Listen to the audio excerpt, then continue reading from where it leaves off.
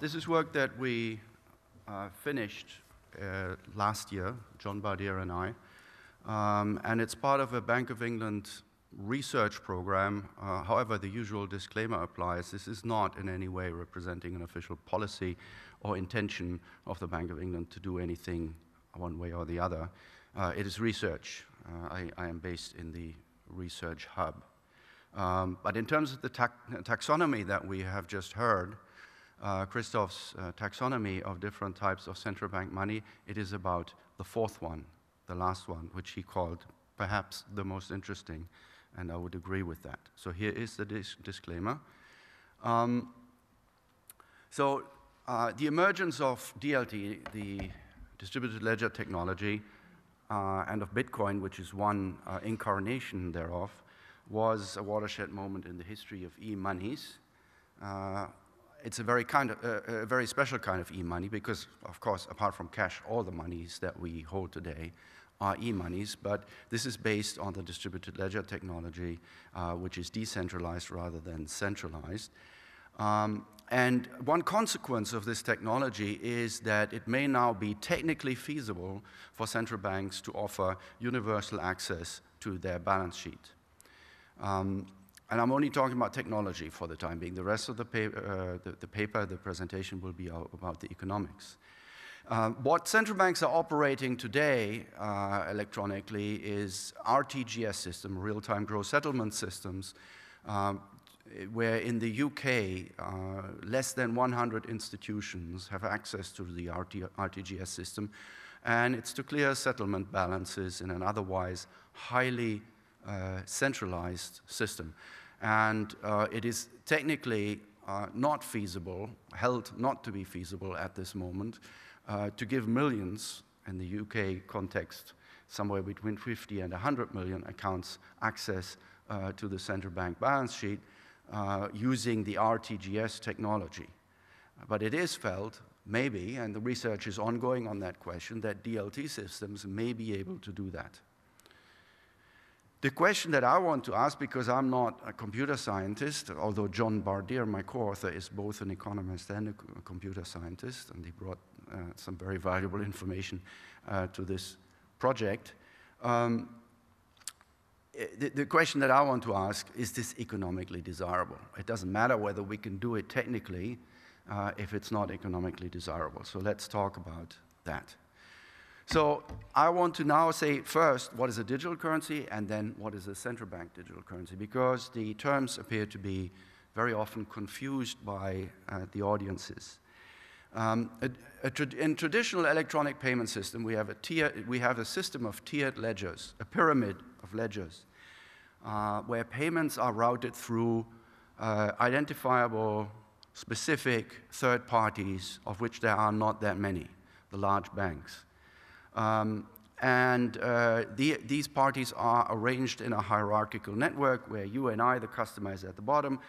Some institutions are in the next layer, and then there's other institutions that clear those institutions' payments, or there's the large institutions, and then there's the central bank, right? These third parties in the middle between you and I and the central bank hold deposits on behalf of end users. And these third parties, the large banks, let's say something like Barclays Bank in the UK, they are critical to the operation of the system. Digital currencies operate with distributed ledgers where payments are peer-to-peer, and they're verified by multiple verifiers. Could be any of them. There's a network of verifiers, and whoever verifies it is actually a question of how the system is designed itself. There's many candidates.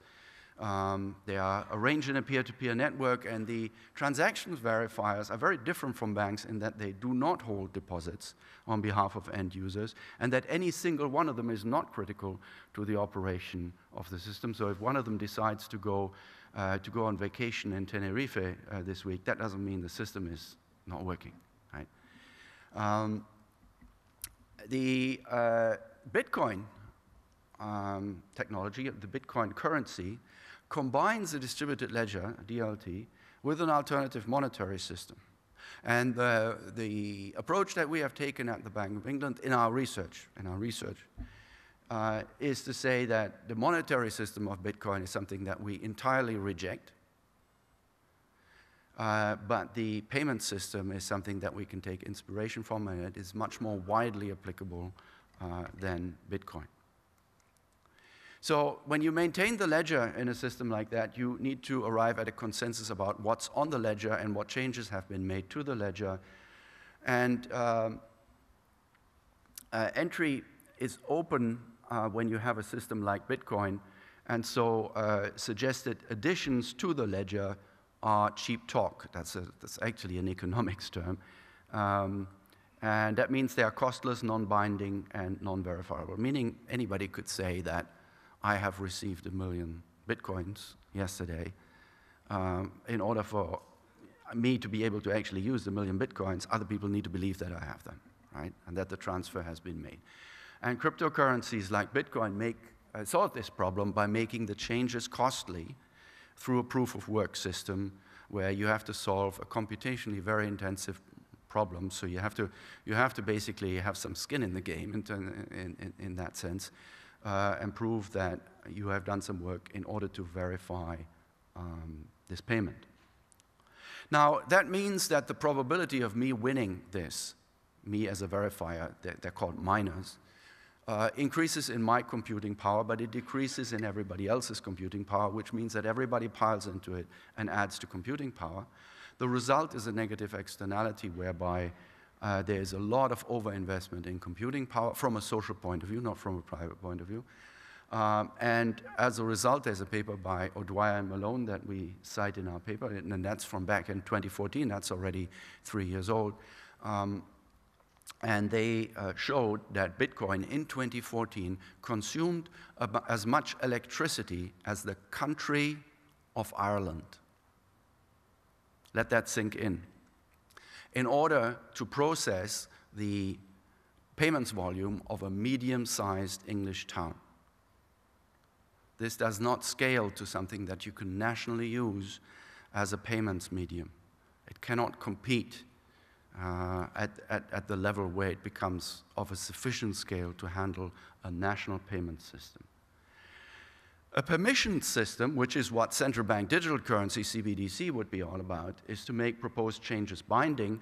So there you regulate the verifiers. The central bank regulates a network of verifiers, and therefore trust in the central bank and the delegated verifiers replaces the proof-of-work system so that you no longer need to use those enormous amounts of electricity, which is socially quite extremely wasteful. And then what that means in terms of the terminology is we're no longer talking about a cryptocurrency here.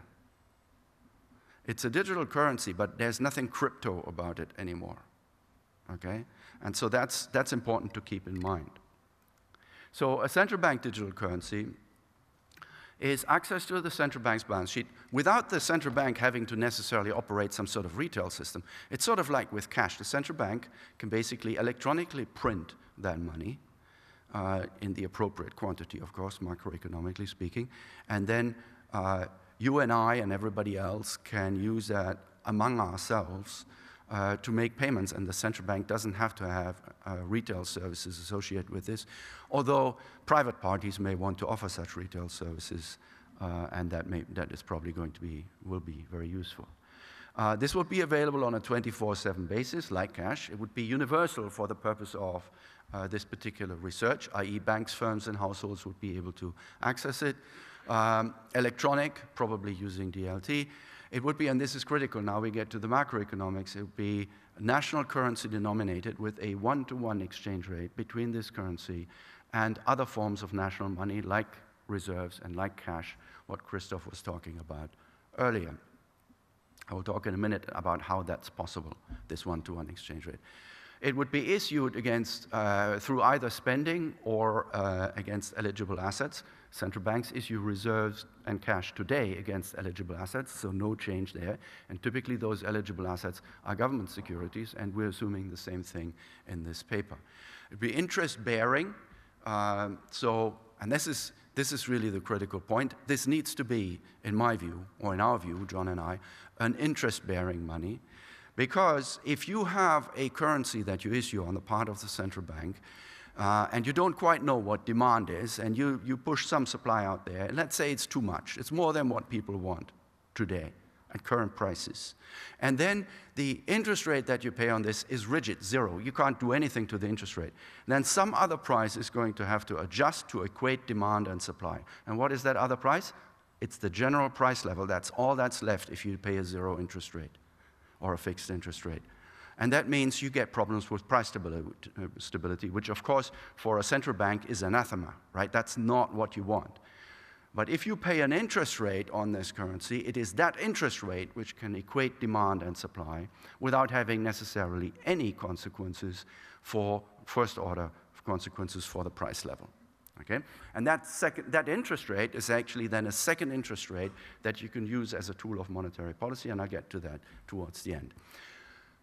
This would be a currency that's coexisting with the existing banking system, where banks remain the creators of the marginal unit of domestic currency. The vast majority of deposits would remain with banks, and the credit provision would remain with banks. So this is not a system like what I outlined in some of my earlier other work, where banks would be completely doing something different from what they do today, where banks literally would be only intermediating money rather than creating money. This is a system where banks still do exactly what they do today, but alongside banks would be a system of central bank digital currency with macroeconomic design features in place to make sure that this contributes rather than detracts from macroeconomic stability. So and here I will be brief, I'm going to present some details of a model. This is ultimately very technical work, but for today's talk, I keep it at the very general level, and when I present formulas, I will also talk through them verbally. This is not supposed to be a mainly academic exercise. But we did build a cutting-edge, academically cutting-edge model to simulate what would happen when you introduce digital currency into the US economy. It's easiest to calibrate the US economy. We know a lot about the data there, so that's what we did. This can be applied to other economies, and we have some research projects going on in that domain. So it's based on my work with Jaromir Benes and Zoltán Jakab. One of them was the Chicago Plan Revisited, and the other one, Banks Are Not Intermediaries. The households, very briefly, the households obtain deposits through bank loans. I'll talk about that in a second. Central bank digital currency, CBDC, is exchanged against government debt when people want it. And CBDC and deposits, bank deposits, jointly generate the liquidity that you and I use to make purchases, i.e.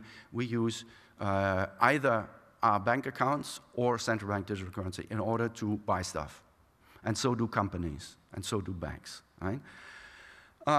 Banks in this model create deposits by making loans. Again, I'll talk about that in a minute. And the government pursues fiscal policy, traditional monetary policy that all the central bankers around here know everything about, and none of that will change, but also CBDC monetary policy, because with CBDC, you do get access to a second tool of monetary policy. A few brief words about endogenous deposits and exogenous CBDC. There was a big literature in monetary economics which dominated until around the turn of the century, the last century, where you would have models where households basically hold money because of some demand for money because of a cash in advance constraint, transactions cost technology.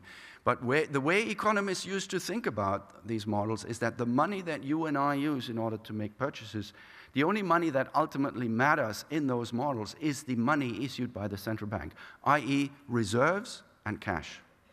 Now, you and I don't even have access to reserves, and cash is about 3% of the broad money supply in the UK, and the numbers are very similar across developed economies. So what we're doing in our work is basically saying this is not the right way to think about money, because the money is really the other 97%, that's far more important. And so we have bank deposits as facilitating people's technology, basically meaning making life easier for us. It's easier to buy stuff for us and also for companies to buy their inputs, etc. Okay? We omit government money entirely from our model because the model is complicated enough, and this is just not important enough. What we need for the government is the interest rate policy, which implicitly works for the market for reserves, but we don't have to talk about the market for reserves. And then we will then talk about bank deposits, but bank deposits are created through loans. Bank deposits are not something that the bank intermediates between you and I. And that's the next slide. I will talk about it. Then CBDC puts exogenous government money back into the model, but CBDC is different from the other forms of money because first it is universally accessible. That's different from reserves, which is only accessible to banks. It is interest-bearing. That's different from cash. And it competes with bank deposits. So what we have here is a little representation of how the banking system works according to much of mainstream theory, which is the top, which is that a saver deposits something in the bank, and the bank then intermediates what the saver has deposited. That is a completely wrong model of banking. No single bank ever, not in any single transaction, does a bank do that, okay? What the bank does is it creates a loan and creates a new deposit along with the loan for the same agent that comes along. I was a banker myself for 5 years. When a customer came along, had some sort of, let's say, a truck factory or something, I want to produce more trucks, I need to spend 10 million pounds, then I give a loan of 10 million pounds to this person, which is my right to receive money from him, and I give a deposit to this person, which is what I give to this person so that he can now buy stuff in order to build that factory. There is no intermediation. The money gets created by the bank, and then once it has been created, this person who wants to build a factory can use it to exchange stuff against each other, with other people. But it's not like the bank is directly involved in the intermediation of goods. This is important to realize because once you build a model of CBDC, it is this banking system that you are interacting with, and you need to first of all understand how that banking system actually works. Let me jump over this because I'm thinking I might otherwise run out of time. Banks are modeled here basically there's a costly state verification. The banks don't quite know ex ante how their loans are going to perform. And ex post, they need to spend money in order to verify how they have performed. This is based on the very famous paper by Bernanke, Gertler, and Gilchrist. So loans are risky, right? Banks, and in addition, they are so risky that in our model, banks can actually make losses, so they need to pay attention to having enough equity. On the deposit side, we assume a technology that is inherited from Schmidt-Grohe and Uribe, another very famous paper in this literature, where we have a transactions cost technology where people use money in order to do stuff with. But as I said at the beginning, typically what economists used to do is they put central bank money into this transactions cost technology, i.e. they put 3% of the money supply into the transactions cost technology. That's missing the boat. We're putting the other 97% in. And we're saying that this other 97% has been created in this way, at the bottom, not at the top, right? And then the money is created it's not just created by bank deposits then, but also by CBDC, right? With imperfect substitutability between the two. And then what the banking system does is basically it creates liquidity, and if there is not enough liquidity, that acts like a distortion, just like a tax distortion on the economic system. Meaning that if the banks suddenly cut back their lending a lot, you and I don't have enough cash to do business, even though physically and intellectually we're perfectly able to do this, but there's not enough cash to go around in order to do it with, we can't do the business. And that's what I call a liquidity tax, whereas in the standard model of banking that you will find in the literature these days, typically it's literally a physical bottleneck that banks create because not enough goods migrate through the bank from one person to another. It's completely a different world from the one we live in. Okay. This is a liquidity generating function. Don't worry too much about the math. All I want you to see is that it's deposits and CBDC that enter it and jointly generate liquidity, jointly generate money that reduces our transaction cost. Fiscal policy. Here's a standard government budget constraint. And again, don't worry too much about the math, but B is government debt, G is government spending, transfer, taxes on the right-hand side. This is just the standard. The government debt this period is the principal plus interest on the inherited government debt plus spending minus taxes, the usual thing, right? Where central bank digital currencies enters here is in a very similar way to government debt, with one important difference, which is that the interest rate on central bank digital currencies is much lower than the interest rate on government debt, because this is money. This is used for transactions by you and I, and when in monetary theory, this is a very common thing. When something that is used for transactions is not just valuable because it pays an interest rate, but also because it carries a so-called convenience yield, which is the benefit I get from being able to buy and sell stuff. And if I didn't have this, I just couldn't do business. And I'm willing to accept a lower interest rate in order to get this convenience yield. And that is why central bank digital currencies have fiscal advantages, because they are cheaper to issue than government debt. Then we have a fiscal policy rule. This is also important for the macroeconomic policymaker, because once you start talking about a digital currency on scale, you know, you're talking about, let's say, 10 or more % of GDP, you're talking about very significant seigniorage flows. Seigniorage is the revenue from money creation, right? And therefore, you need to decide how you're going to deal with that revenue.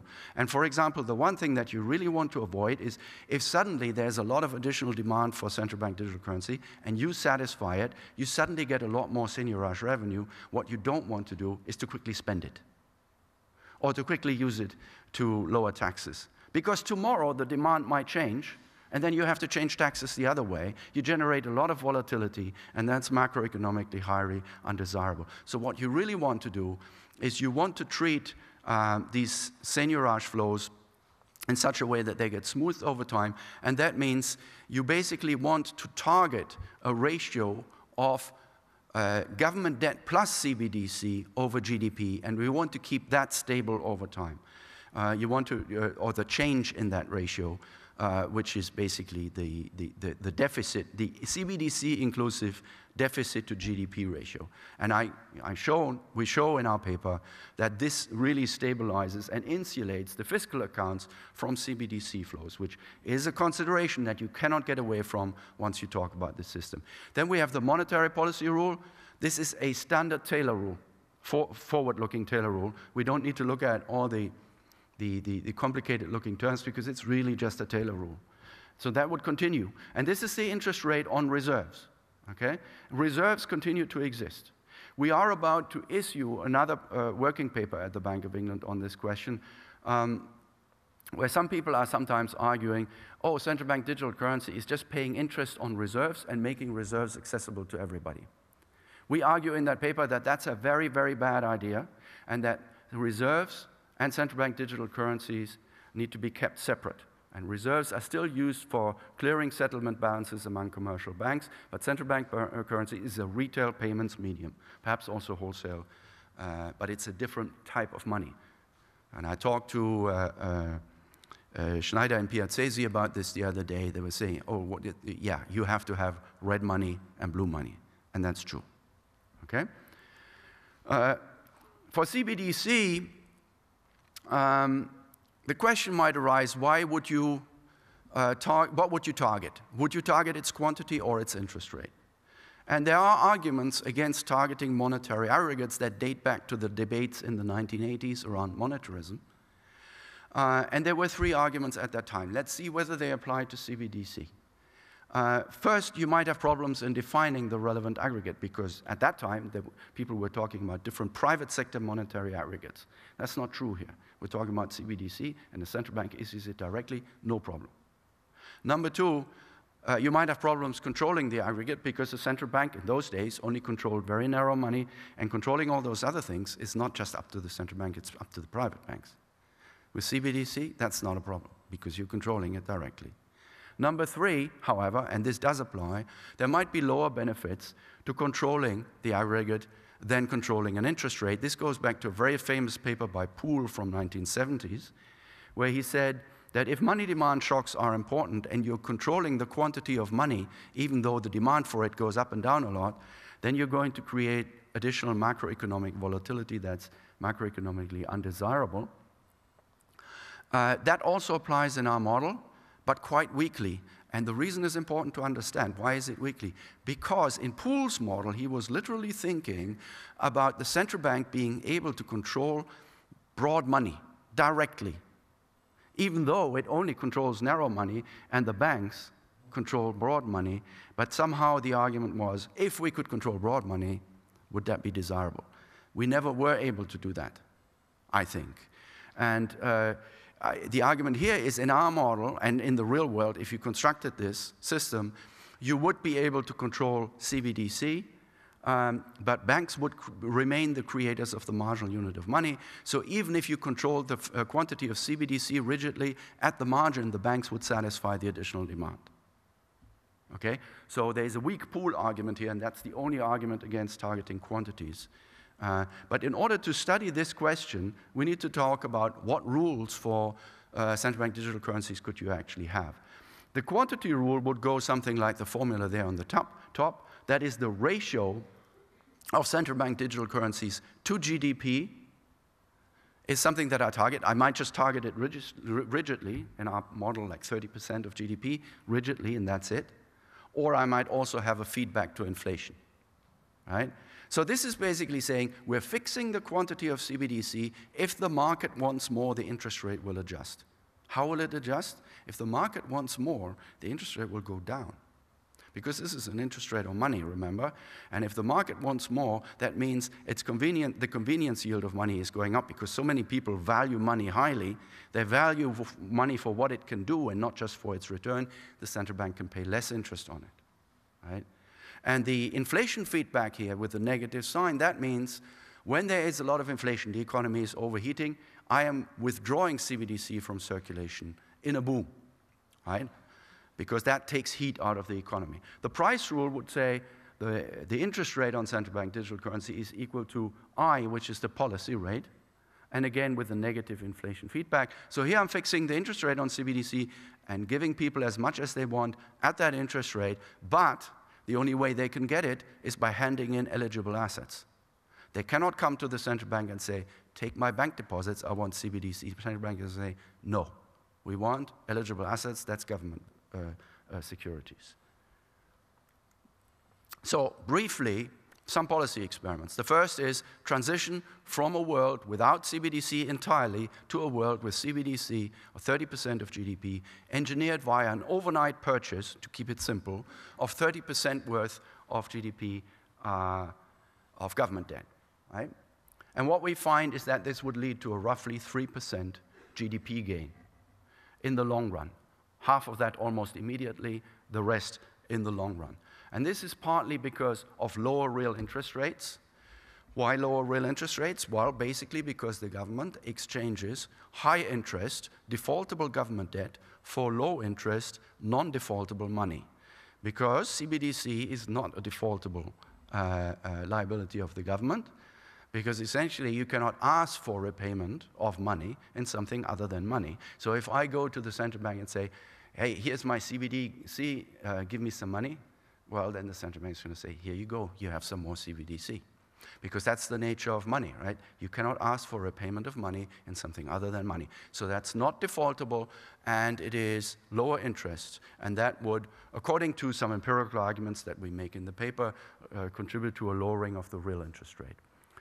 It would also generate seigniorage revenue, money creation revenue, mostly because of this lower interest rate, but also because you, every period, can issue a little bit more CBDC.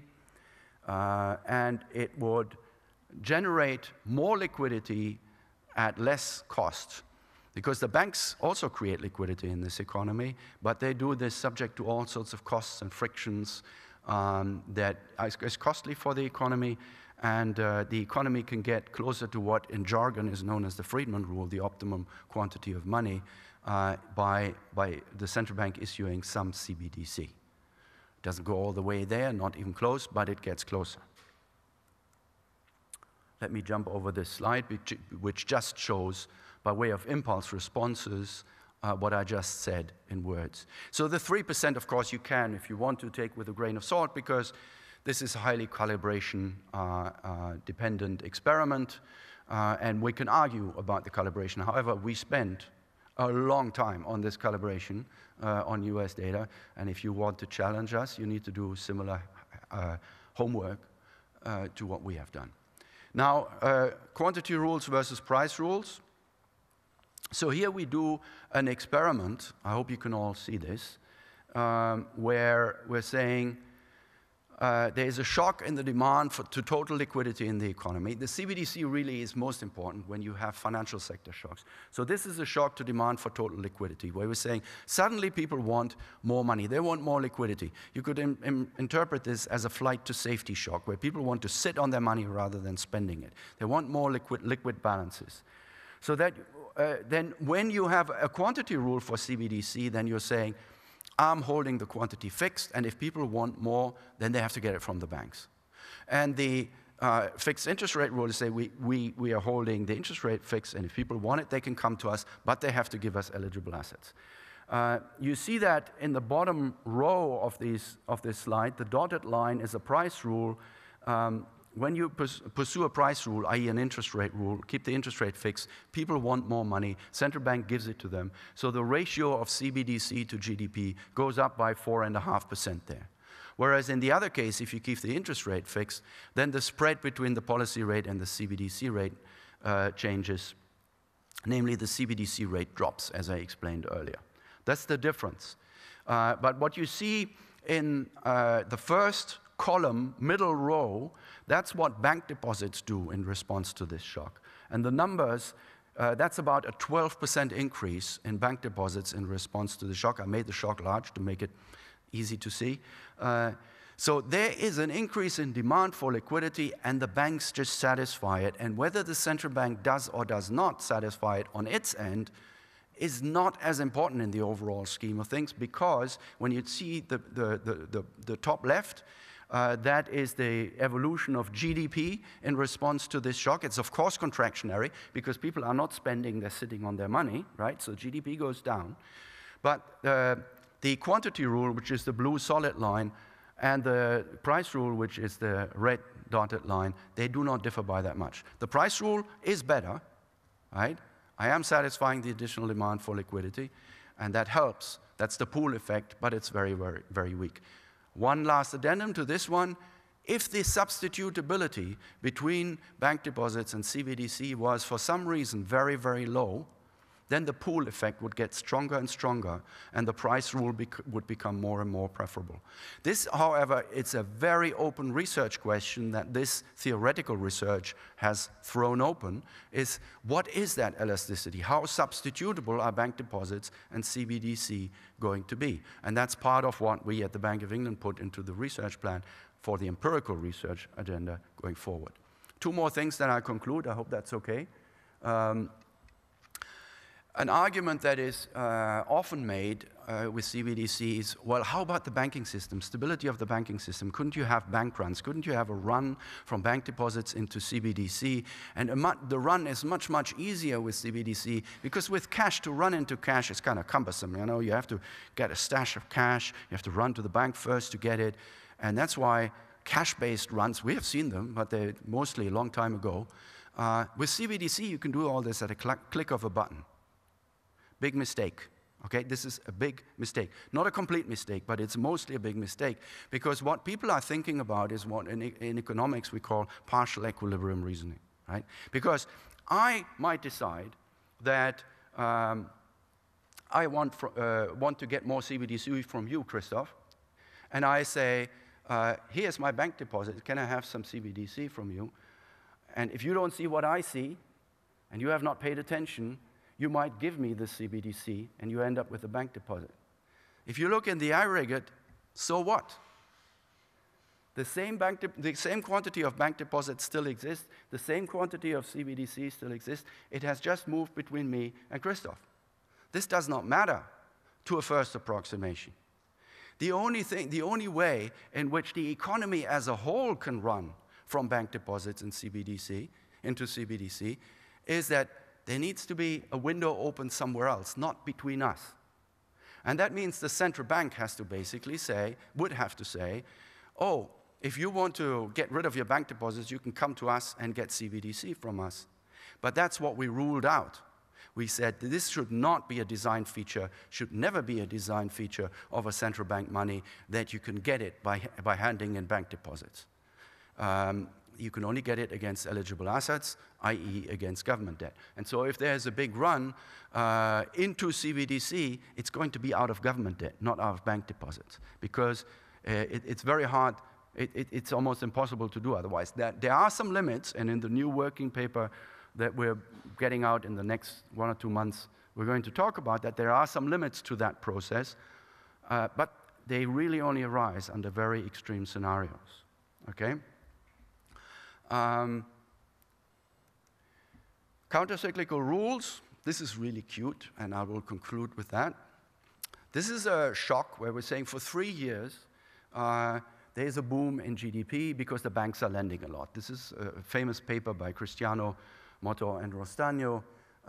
They have this shock. It's a so-called risk shock. The banks think that the economy has become less risky. They create a lot of additional loans. GDP goes up, inflation goes up for about 3 years.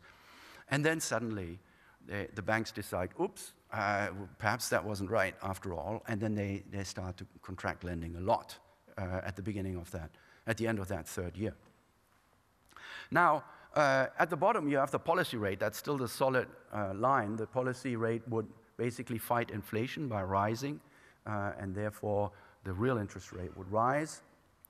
CBDC added to this system would be as follows. The dashed black line down there would be to say, what if I had a CBDC rule that basically is keeping a fixed spread between the interest rate on government debt, or the interest rate on reserves, and the CBDC rate. Right? That's a fixed spread. What we're saying is that you can do better than that. You can take heat out of the economy when it's booming by withdrawing CBDC from circulation. And the way you're doing that is by making it less attractive to hold, i.e. by paying a low interest rate on CBDC, i.e. in order to fight a boom with CBDC interest rate, you need to lower the rate on CBDC, but not in absolute terms relative to the policy rate.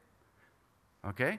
Because that takes heat out of the economy. It's still going up, but it's going up by much less than the policy rate. Then when you're crashing, you are then making it more attractive to hold the CBDC by not lowering the rate on CBDC as much as the policy rate. And you see in the bottom right in that chart, you see that during the boom phase at the beginning, the quantity of CBDC relative to GDP goes down, thereby taking heat out of the economy, and then it goes up. In order to buffer the crash. And this is the GDP response that corresponds to that, where the black line is when I have no response to inflation and I don't withdraw CBDC in a boom. And then the other 2 lines are as I successively become more aggressive at withdrawing CBDC during the boom and injecting it during the crash. And you can see this is only qualitative. This hasn't been calibrated and estimated yet. But qualitatively, you can see that potentially CBDC interest rates could make a nice contribution to further stabilizing the business cycle over and above what the policy rate can do. So this is the conclusion. We find that in a theoretical model that's otherwise relatively standard, and that central bankers know how to work with, CBDC has significant benefits, increase in steady-state GDP, 3% for a 30% of GDP injection of CBDC, highly calibration dependent, but I challenge you, I think you'll have a hard time to have less than 1%, and in this business, steady-state output gains, those are very big numbers. Right? I talk from experience in looking at welfare gains and output gains, etc. These are very big numbers compared to other policy experiments. Improved ability to stabilize inflation and the business cycle. Quantitatively, this is to be examined further, of course. should reduce some FS risks, financial stability risks, but may introduce others. But some of the others, like bank runs, while they may exist under extreme circumstances, the risks tend to be overblown because people tend to think of what they would be able to do individually, not what the economy as a whole would be able to do. In our view, the critical issue is the successful design of a transition. And of course, we see that that is the critical issue all around us because all the central banks are spending lots of resources and in thinking about the nuts and bolts of this issue, about thinking hardware, software, protocols, law. All these things is what the central banks are thinking about. And in fact, at the time when we wrote this paper, and this is still more or less the case today, there was almost no economic research of this nature, especially with cutting-edge models, to examine the question of CBDC. It's all the nuts and bolts, because if you don't get those right, you don't want to start this, because you start it and you say, oh, it all looks very good on paper, and the next evening you have egg on your face because you haven't done your homework. And that's still the phase we're in today, but if we get past that phase, and it is one where everybody has to move with great caution, but if we get past that phase, perhaps we can realize some of the benefits that are outlined to you here. Thank you very much.